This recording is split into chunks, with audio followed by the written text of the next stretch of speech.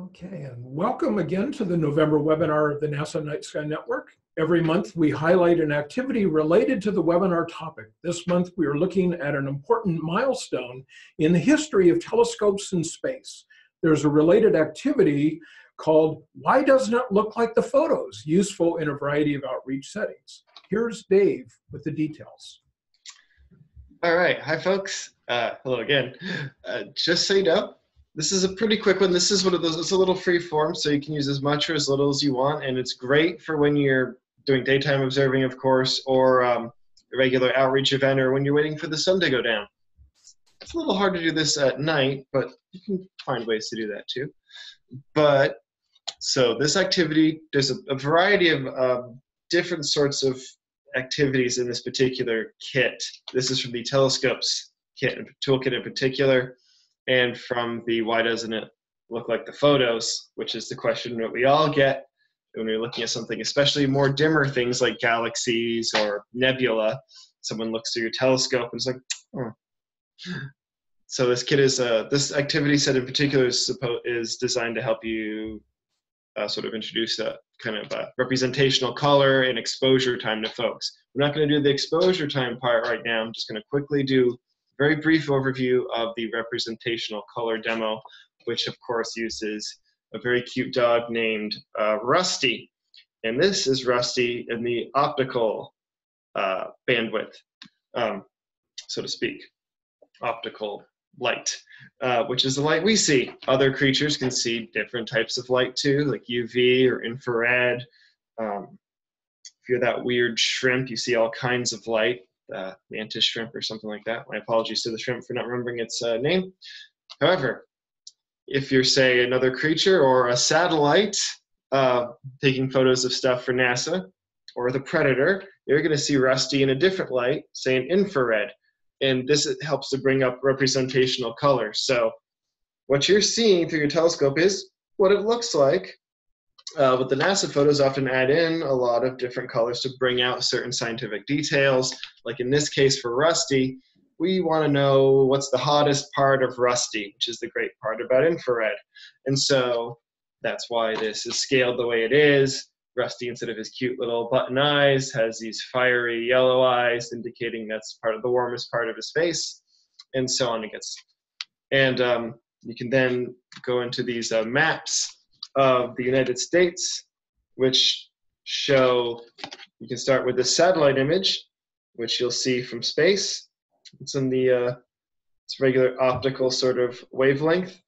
But then say you want to get some different details, that's, you know, showing a temperature variation, or say you're really into studying radioactivity on the surface of the Earth, you might want to check out this gamma ray exposures gathered by different detectors, which is a different sort of light, and colored representationally to indicate how much or how little that exposure is. And we also include a little game, which I've sort of scattered on my desk, and I don't know if we can see, it's not gonna pick it up too well, but we have different cards here. And I'll just do one brief one. We got, what you can do is you can kind of put these, say you pick Jupiter, and you put these pictures up just on a table. You can pick multiple objects and kind of scatter them around and have people pick them out, you know, say, oh, is this, what objects do you think are different wavelengths of the same object, or do you think these are all the same object? You know, what light do you think these might be, depending on how you want to arrange it. So then you can kind of, once you look at them and kind of see, oh, I think these might all be related, and then you can flip them around and it'll tell you what kind of light these are all in.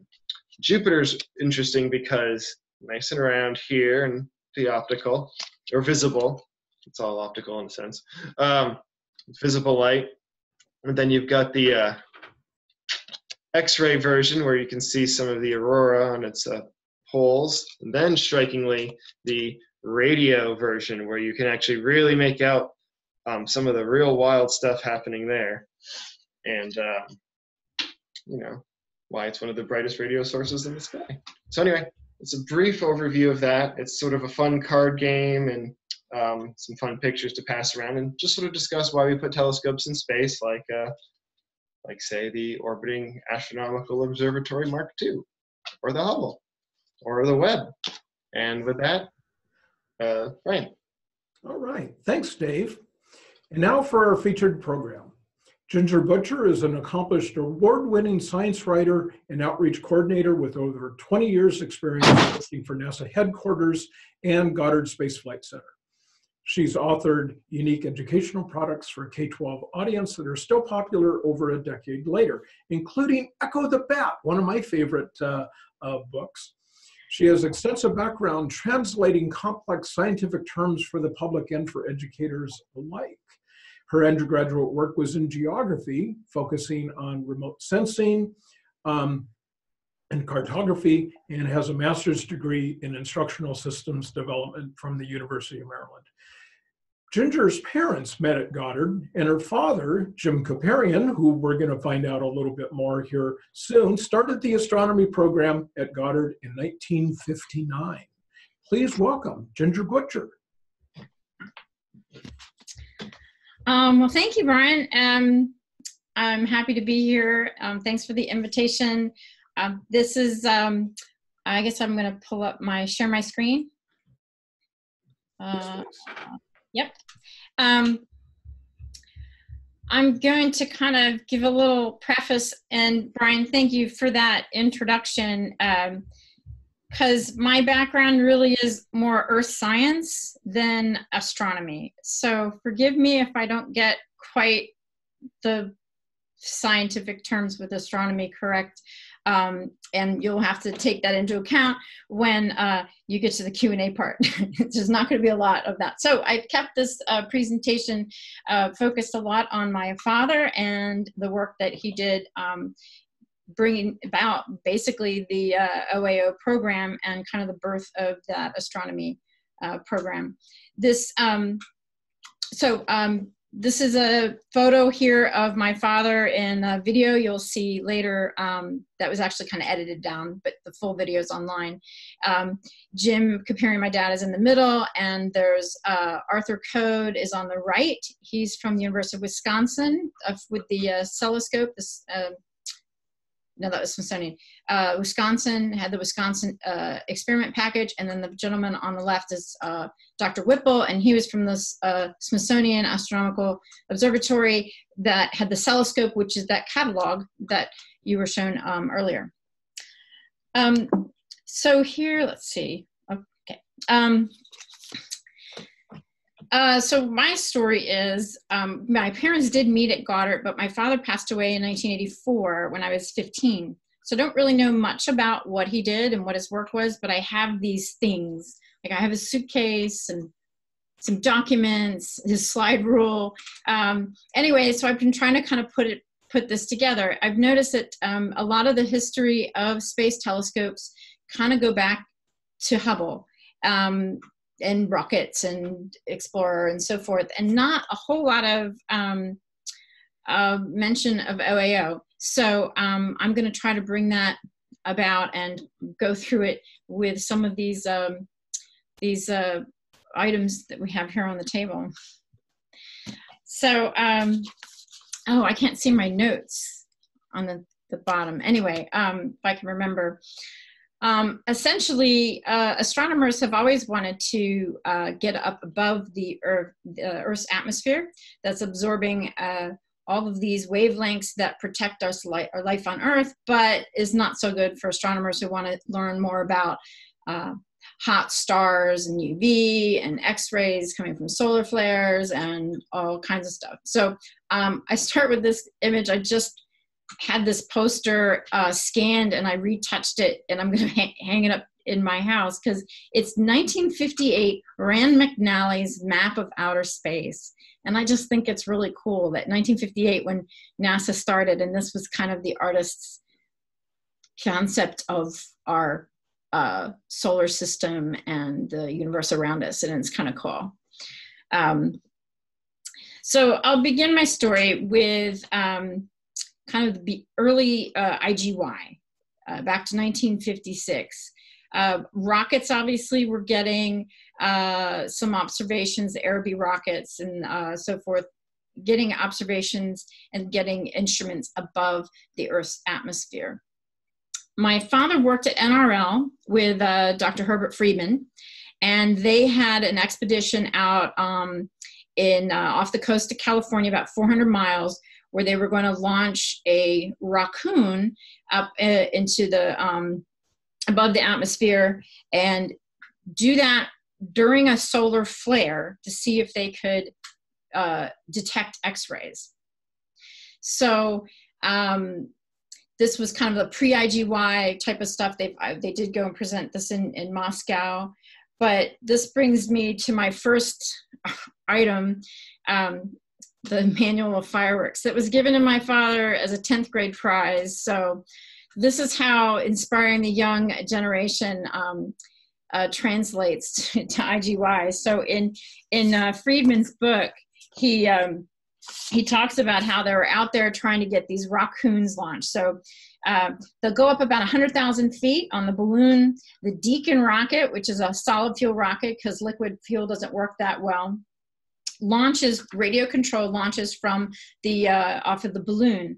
And you can do that quickly and catch a solar flare, as opposed to having to ready an aerobee rocket, and which takes hours and you'll miss it. So that's why they were using these raccoons. But they had a problem with the igniter. So Friedman writes in his book that Jim Kapirian recalled some juvenile experience mixing saltpeter and charcoal to make gunpowder in his junior chemistry set. So he volunteered to serve as the pyrotechnics expert on the ship. And with a couple of tries, he actually was able to get the Deacon rocket to fire. And they were actually able to collect that data, which was basically the first observations of X-rays from a solar flare. So that's kind of a cool little story, and always get your kids chemistry sets. So my dad went on to do other high altitude research from rockets, and there were 2 aerobee rocket launches from White Sands, and they put a UV detector on it, and they discovered that there were Lyman alpha emissions in the night sky coming from celestial objects, and not just the sun, and not just that air glow of the UV exciting the hydrogen around the limb of the atmosphere. Again, I'm not an astronomer, but I found this cool picture that what we can see now with the night sky lit up in UV that we weren't able to see back then. But my dad got credited for discovering that and went on to Moscow and presented in IGY in 1958. So here he is. So the reason I brought up NRL, and he started there, was according to Nancy Roman's kind of recollection of NASA history and astronomy, that the first activities, astronomy activities that were done at NASA were essentially a continuation of that sounding rocket program. A lot of the folks from NRL came over to Goddard when it was formed. About 1959, actually, is when they came over. It was Beltsville Space Center at the time. Herbert Friedman stayed at NRL and was continued to do a lot of work there. So as part of that IGY year, the National Academy of Sciences put out a request for proposals, and they wanted experiments that could be eventually conducted on satellites in orbit. They received 4 responses: Code and Whipple, Goldberg and Spitzer. Code and Whipple will go on to be on OAO, as well as an experiment from Spitzer. But essentially what they realized was what they were planning, kind of the Explorer type of rockets, they were too large for that. So they needed a larger platform. So after my dad was at NASA, he started working on the first working group, in one of the first 2 working groups, and with Nancy Roman. And he wrote the plan for the orbiting astronomical observatories. And that's what kind of revived some of these IGY proposals.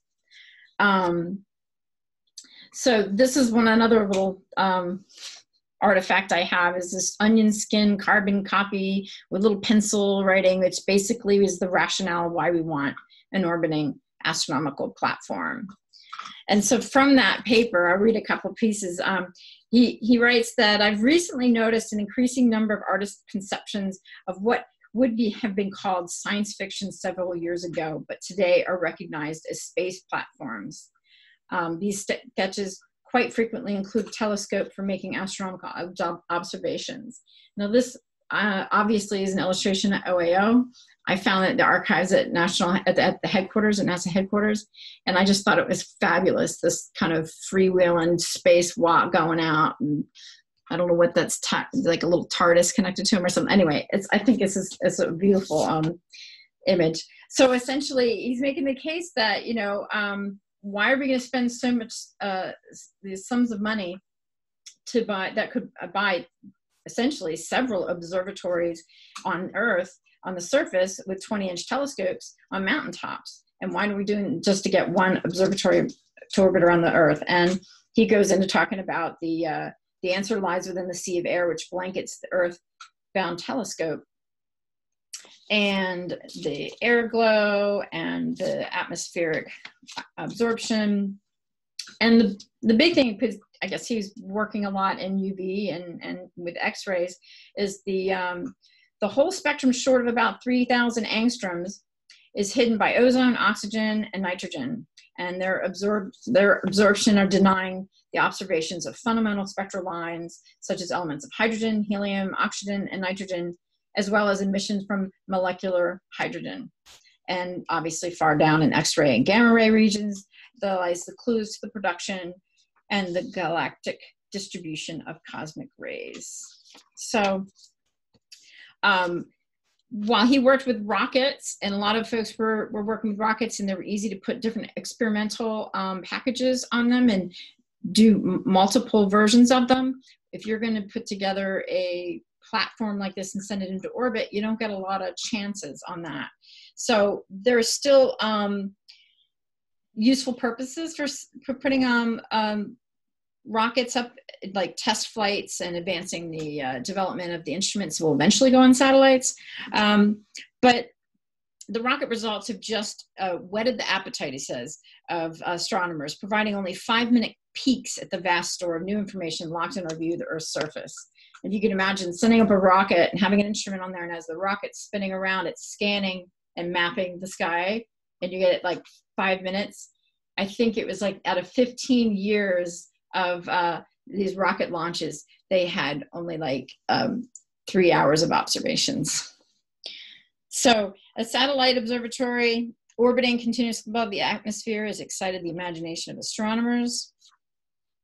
And here's the interesting part, that these observatories, they all have different specialized observations, radio, optical, gamma ray, specialized telescopes, but they all require similar requirements. They need accurate stabilization with respect to stars. They need a reasonable design platform that they could communicate with and send instructions to and get the data back. And essentially, you could build that once and swap out the experiments. So that's what they propose. They would put together essentially a platform. That the initial idea was that NASA would design the platform, all the logistics, the hardware, and that the experimenters, funded through the National Academy of Sciences and so forth, they would have full control of their experiment, and the experiment would ride on these platforms. It was a good idea, but they did have a little bit of trouble with having the scientists and the engineers. They were kind of keeping them separate, and then the scientists wanted to have a little bit more involvement with what was going on with some of the engineering decisions. So that was a lot of kind of management stuff that they had to get through. I kind of talked about this, but here's a cool little glass slide I had that we scanned that shows the OAO with respect to the atmospheric windows. And the quote from John Clark, the director, saying that OAO may prove to be a great step forward in astronomy as the invention of the telescope. End quote there. So there was an ambitious start. Some of the early documents describe it as that NASA wanted to take a quantum leap rather than a slow development, putting this together. So they, from the initial discussions in January and then February, having a meeting in Washington for 2 days to thrash the whole thing out. They wanted to get all the requirements, all the systems requirements, so they could start putting out a proposal on the street for a company to build the system. So they had that, the proposal to NASA. Initially, they were going to build 6 observatories at a cost of $57 million, while the first OAO was about $60 million. And then the other ones were like 75 and so forth. So early on, astronomical observatories were more pricey than most of the other spacecraft that NASA's been working on. And I think that's still true today if you think about Hubble. So by April, they had a working group. Then May, they had their first meeting. And then by the next year, they had the RFP for the spacecraft on the street. And I love the schedule. They were like, we're just going to have this like done in 2 years. We'll, you know, just have the satellite built and launched in 2 years. So Grumman gets a contract. Here's a model, $23 million just to build the spacecraft. And they were estimating about 32,000 pounds. And they were going to build, since they were the same platform essentially, and they were going to swap out the experiments, they were essentially building the same roughly platform all at once. And you'll see later we have a photo of like 3 of them in the clean room. So initially they wanted the launch to be in 1961 when they first started talking about this in 1959, but they scheduled it for 1963. So it was the largest unmanned satellite, 440,000 working parts, 30 miles of wiring, and almost 4,000 pounds. They had some technical problems, one of which was that they were trying to develop these TV tubes to be able to measure UV, and obviously glass blocks UV, so it needed to be made out of something like, I think it was quartz or something lithium. Anyway, they still had a lot of trouble putting that together, but they delayed the launch to 1966. So, we're not celebrating the 50th year back in 2016 because we launched and it basically failed, had a power failure after 2 days. But what's interesting about OAO, and this is another great resource, the New Yorker had a Talk of the Town article, and they followed them down to launch, and they were talking with them.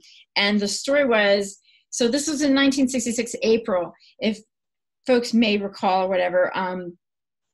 In November of 1965, there was a big power outage, a power grid outage in New York City and Long Island. So as OAO was undergoing some testing at the Grumman facility, they just saved it, the wiring, from being blown out or affected by this the currents that came from this blackout. And then in January, it was on its way to the Cape, and they were driving the truck down, and a wheel fell off the truck. And so it got to the Cape, and there were 4 attempts to launch. And at one point, they had to sit out a tornado, which it said at this time anyway, was the first one to sit out a tornado on the Cape. I don't know if there's been another one, but so it started getting this OAO, it started getting a little moniker of on and on, because it kept going on and on. But then it launched, and they had a power failure, so it was on and off, as somebody also said. So that's kind of what happened to the first one. A lot of money, but here it is. They were already building the other ones. So they were able to make the case. There was still some functions that were working. They were able to note that the subsystems worked as planned, the stabilization worked as planned.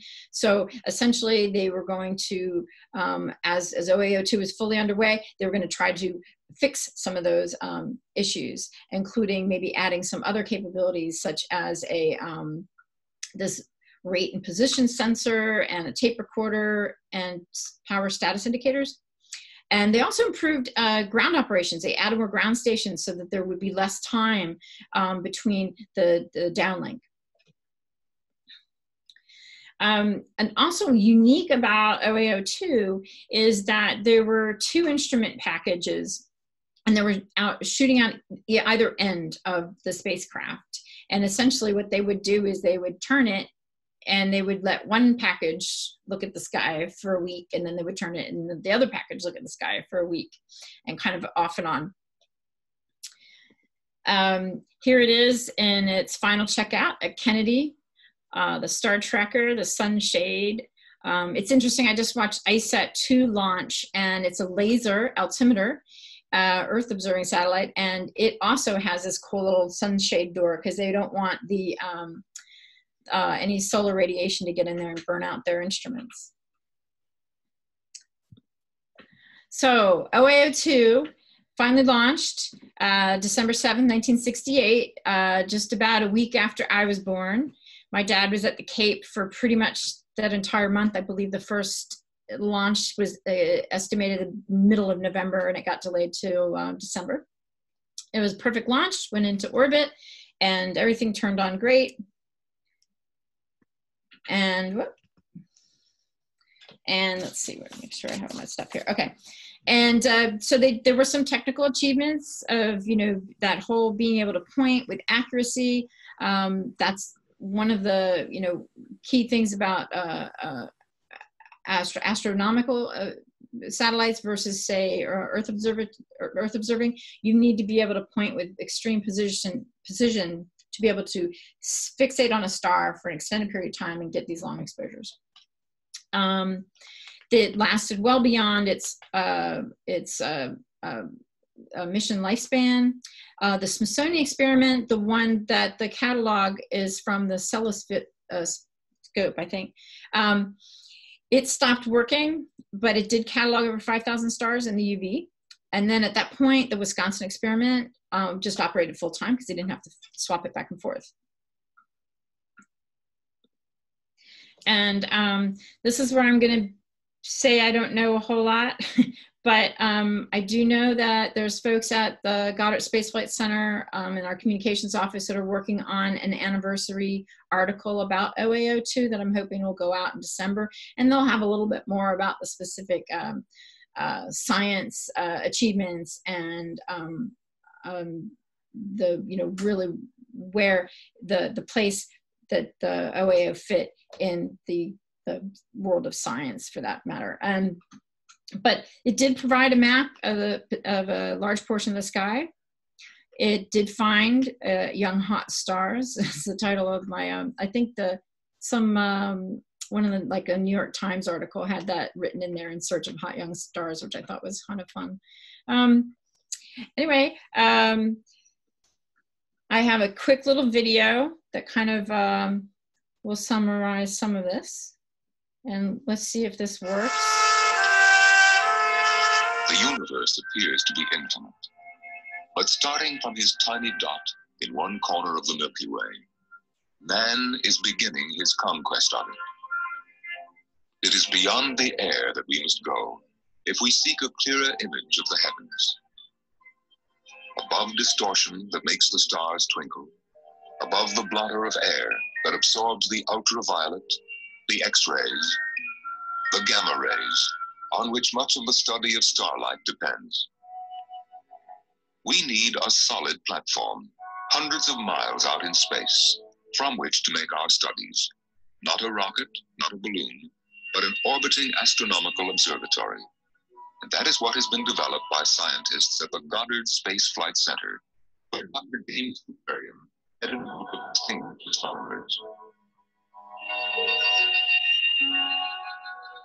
To know the stars, we must capture starlight, light that's cut off forever from human eyes on Earth.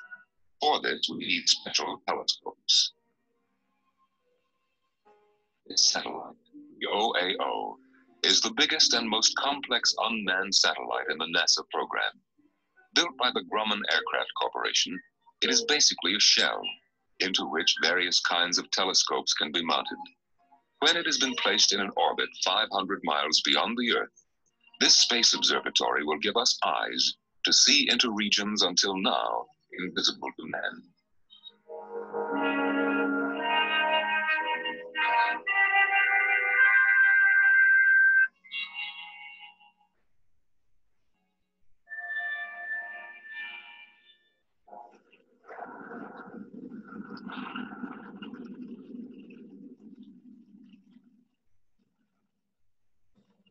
Launched by a Centaur rocket, the OAO sheds its protective fairings in space.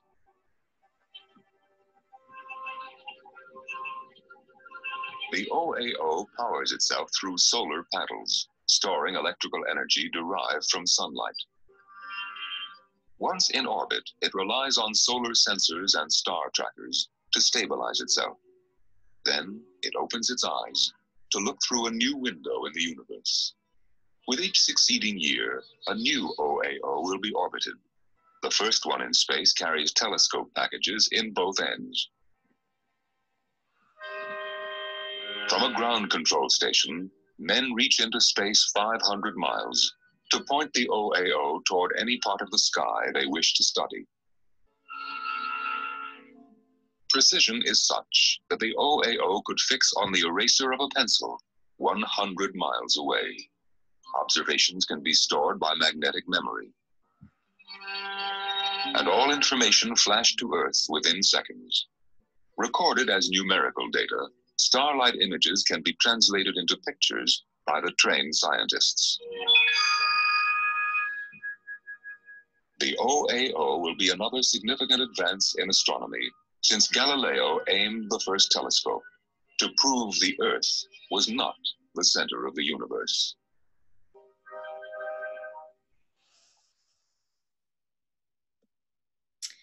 So there's actually a longer version of that online, and they're going to make all of this stuff available on the SVS, the NASA Goddard Science Visualization Studio website. They're going to be collecting a lot of the things that are in this presentation and more stuff that I wasn't able to fit in. So back to my memorabilia. Here's a photo of my mom and my dad got these Exceptional Scientific Achievement Award in the ceremony in 1969. In fact, the entire, you can see OAO is pictured on there, the entire OAO team got an award and a group award. And we also, Nancy Rodman also got an award at this time. But there was a note from, at the beginning of this forward for from the NASA administrator, basically marking that this award ceremony represents a milestone in the continuing effort that has gone into our program to explore space and extend our aeronautical accomplishments since NASA was established a decade ago. The orbiting Astronomical Observatory spacecraft's stunning success has opened for astronomers a new era of space sciences. With the OAO and others that will follow, we'll gain a new and deeper insight into the universe. We can explore the stars from a new vantage point and remove the blindfold of an obscuring atmosphere from our telescopic eyes. And he adds that I believe Americans now more than ever are interested in the space program and want to see it succeed. And we do not intend to rest our laurels. We continue to go forward as human dedication and willingness permit. And this is 1968. There's a lot of other stuff going on. I don't know, like getting ready to land on the moon. So I think the achievements of this program kind of got overshadowed through Apollo. But for those who are interested in looking outward into space, this was really a big step forward. And then this is the last bit of a dedication that they wrote in Goddard's Research and Technology Annual Report in 1984, when after he passed away, basically talking about his contributions to this field of science. And from some of the research that I looked at, I thought it was very interesting, his name basically being referenced lots of places, but it's mostly as mentors, acknowledgments, people, you know, he basically helped people work through their ideas. He worked as kind of that liaison between scientists and engineers, kind of working out some of those management things. And I couldn't find the quote, but he was quoted as basically talking about how difficult having this type of a orbiting observatory or having a satellite or spacecraft to do astronomy, because astronomers, as he says, are typically loners.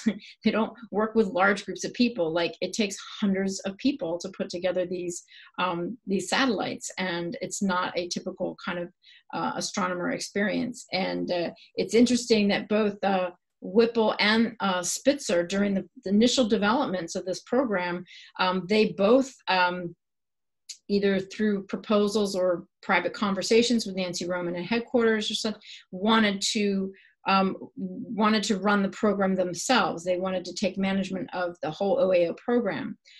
But as they were questioned a little bit more by Nancy and others, they wanted to do that because they wanted to ensure that their project or their experiment was going to be adequately accommodated, and didn't care as much about having the other instruments being accommodated. And the whole concept was, you make a platform, you put a variety of experiments on it. It's kind of a, you can swap them out and make this a platform for everybody and all different scientists to participate. So that's the close of mine. I think I have one more slide if anyone was interested, because those are kind of interesting. There's the, all the way to the left is the S-15. That was the Explorer 11, which was the first gamma ray satellite. And my dad developed the orientation system for it, using sensors that look at the sun and then look at the earth, and basically able to orient it that way instead of just based on the angle of the sun. That was kind of a new thing. So with that, I can stop sharing my screen and. Well, that's fantastic. So thank you, Ginger. That's really I never knew about all this stuff, and it's remarkable looking back. And you know, I think that we have kind of this. All of the graphics that you saw and all of some of the simulations that were in there, you know, that was state of the art back then. And we kind of look at it and think, wow, look how primitive it was. And they didn't know it, but that was cutting edge. So it's remarkable how our I guess our viewpoint changes. And when we look at these historical things that were really remarkable. I know I can relate to this because my father worked on the lunar orbiter, and that returned the first Earthrise photo. Not it really wasn't the Apollo 8 one. There was a first image of Earth from beyond Earth orbit that I had hanging on my wall when I was a kid. So it's pretty remarkable. So we shared, you know, fathers who did interesting things. So we have a few questions here. And I think that Joe, right off the bat, asked about whether there was an OAO1, and I think you answered that during the course of the That failed. That one was the one that failed. So were there other ones after, you know, you said that they had planned for 6, and so we kind of mentioned about 1 and 2.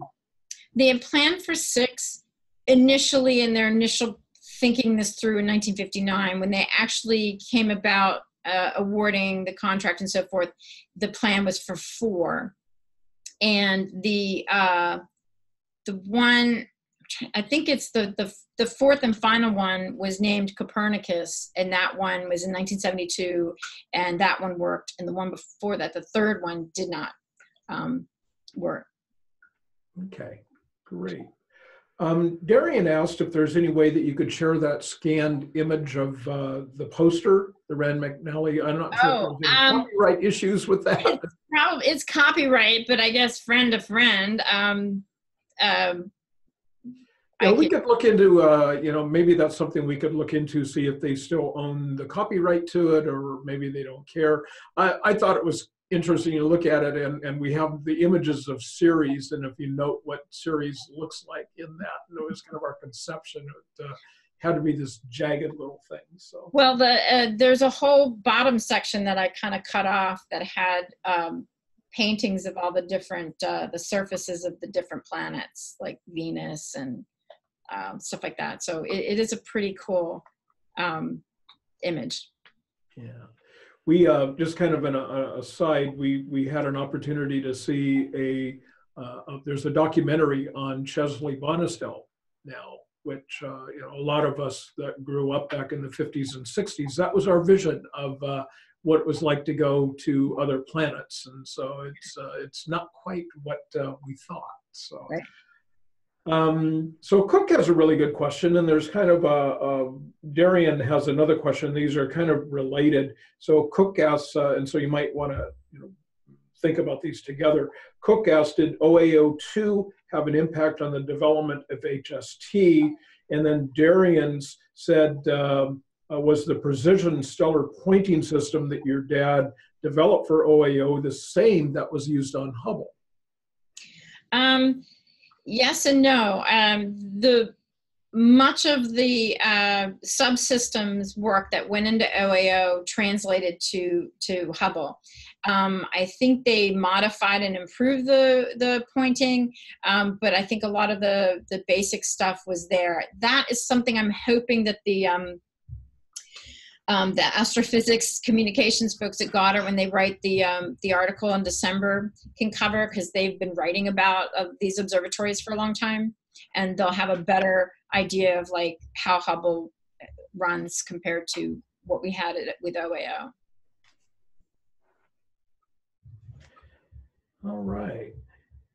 So let's see, we answered that one. Got that one.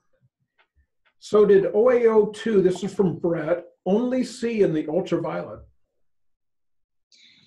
Yes, both of the observatories, the Wisconsin package and the Smithsonian, were UV. The Smithsonian was basically to do a UV sky survey. It was going to look at the whole thing, whereas the Wisconsin package was going to lock on to specific stars and measure their spectrum. Okay, so that's the book here, that all sky part. So yep, that's it. Okay. Okay, cool. That makes sense. So Jeffrey asks, OAO2 was a great precursor for later space telescopes like Hubble. Did the results from OAO2 and its fellows, I guess its other related ones, prompt ground-based telescopes to look at near UV stellar targets that does reach the ground? And that might, maybe that's outside the realm of your astronomy. Yeah, that is, I think that the challenge was, if I can get a little bit of this, maybe, I don't know, the Lyman alpha line, as far as I understand, like 2200 angstrom or something, is like the most prominent line from the sun.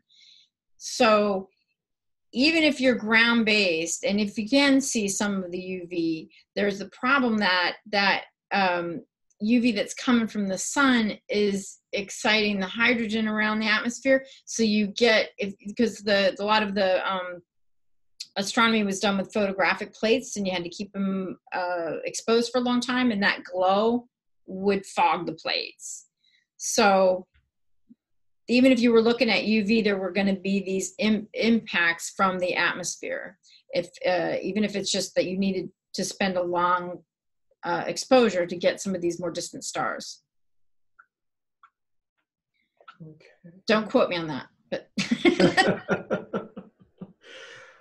Oh, it's never as simple as what you think it might be. So, So Darian, you had a question here about the photo.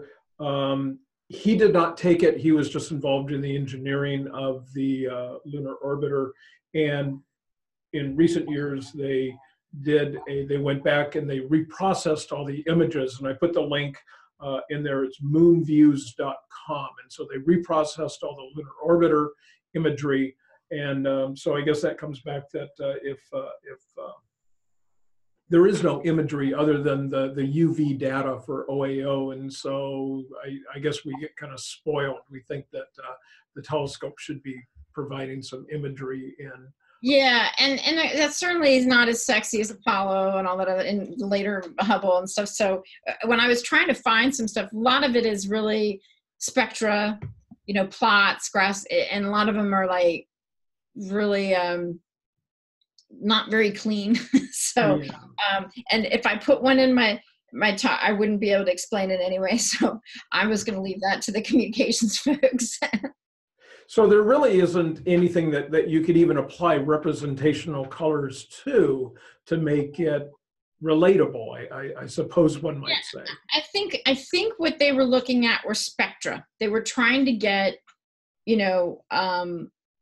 that across the UV spectrum, how much, the intensity and that type of thing. So you're not getting kind of these Hubble or even like the WMAP images where they show you the cosmic background. Some of it's, as far as I know, there's nothing like that. Yeah, and William noted here, and he was speculating or wondering whether or not data that's been created as digital like that, is it able to be turned into an image, or is it just these measurements only? I think I know what the answer is. Yeah, I don't know, because I watched that video and they said oh, they're going to get this data down and then the scientists will be able to turn them into pictures, and I haven't seen any pictures in the research that I've been doing. So I think it's really just like that catalog that you guys have. David, look at it. It's a lot of numbers. It's a little better than reading the what was that old handbook of chemistry and physics that right. There is looking at that. So scanning through it real quickly. There is an interesting section when it's looking at a little bit of stars here, talking specifically about the data processing system. So there is some way to reconstruct these observations, but in a very, you can see here, it's like they take like a comparison with a video camera to this, to that, for these different levels of UV light. So you could do some kind of reconstruction of it, but it wouldn't be like how we get it from stuff now, so to speak. From the very brief second I've glanced through this, it looked like it's more of like they're more like plots. They're more like plots, yeah. And not super, super high res either, so, but you can make like a little highlighter on top of an optical image or something to be like, oh, there's extra UV here. So it seems like maybe you could summarize real quickly. Julia asked, what's the biggest differences between OAO and Hubble? And I think that we've kind of been circling around that, but maybe you could kind of summarize what the biggest differences are. I think the big difference, Hubble is, it's a telescope like you would have like with a mirror and that whole thing, where I think OAO, the instruments that they put up there were more like, they were like photometers. They were basically just trying to take these measurements of a star across a particular region. But yeah, again, I can't. And I think also Hubble has visible, and a broader range along the spectrum. So you're not just looking at UV. So that's a huge difference. Yeah, isn't Hubble a little bit into the near ultraviolet as well as visible? Yeah, it's visible plus. I mean, visible, it's got a little IR, it's got a little UV, I think. I mean, yeah, I think it's definitely, so you can basically, like, from Earth from the Earth observation stuff that I know of, it's when you take multiple bands and you take those measurements, like in, you know, the red, green, and blue, or IR, or whatever, like Landsat, we have 11 bands now. You can put together any 3 into RGB and your computer, and you get an image. Well, Hubble works like that because it scans in these different wavelengths, full images, and then you overlap them and you do composites. So you get these false color Hubble images, where you can get like the visible light Hubble image. The OAO did not work like that, primarily, I think, because it was just in the UV, and it was more a spectrometer than a camera. Yeah. Okay. So we got one more question, and we'll call this. We're almost to the top of the hour. And so Brett asks, how long did the OAO2 operate, and where is it now? Is it still in orbit? Was it deorbited? You know, what happened to it? That's a good question. It did last till 1972, I believe. So it was a good 4 years. Back then, their mission life was like 30 days. I mean, like now our missions are 5 years typically. That's our mission life. Landsat just reached its 5-year mission life this past February, and now we go into, you know, continuing. But back then, it wasn't that long. And Copernicus, which was the one that launched in 72, lasted for a bit, but I haven't looked too much into that one yet. Okay, would be interesting to find out. Do you know whether or not they deorbited them and crushed them into the ocean, or did they have the ability to do that? I don't know. And I looked up on the NASA website at one point, and I looked up OAO, and it seemed like there was like a plot, like they were tracking it, but I just couldn't imagine that it would still be up there.